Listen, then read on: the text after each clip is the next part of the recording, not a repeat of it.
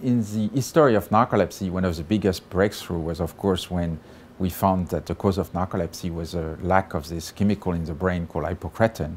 The next question was, why is this chemical missing in the brain of patients with narcolepsy? And for a very long time, people have suspected there is something to do with the immune system, which is killing the cells that produce hypocretin. But there haven't been really any proof, direct proof. We use this very simple technique. We studied about 800 patients with narcolepsy versus about 1,000 normal people, and we compared these millions of variants across the entire genome. And what we found is that there were these changes in a gene called the T-cell receptor, which differentiate patients with narcolepsy and controls. And that shows that this particular gene variance makes you much more susceptible to developing narcolepsy. This particular gene, the T-cell receptor, is one of the most complicated of the body. We know it is crucial for all immune responses and autoimmune disorders. And our discovery now clearly shows that narcolepsy has to be an autoimmune disease.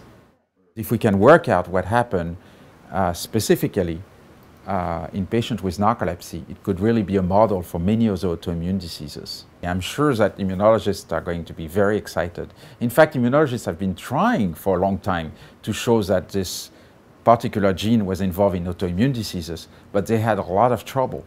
They have never really been able to do that. There's always more. I mean, we have to question, how are we going to use this discovery to treat patients?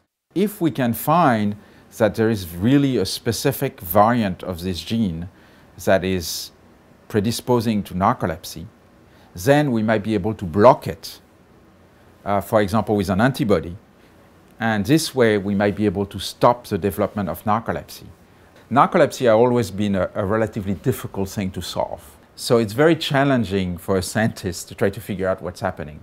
And, as a scientist, I like challenges. The preceding program is copyrighted by the Board of Trustees of the Leland Stanford Junior University. Please visit us at med.stanford.edu.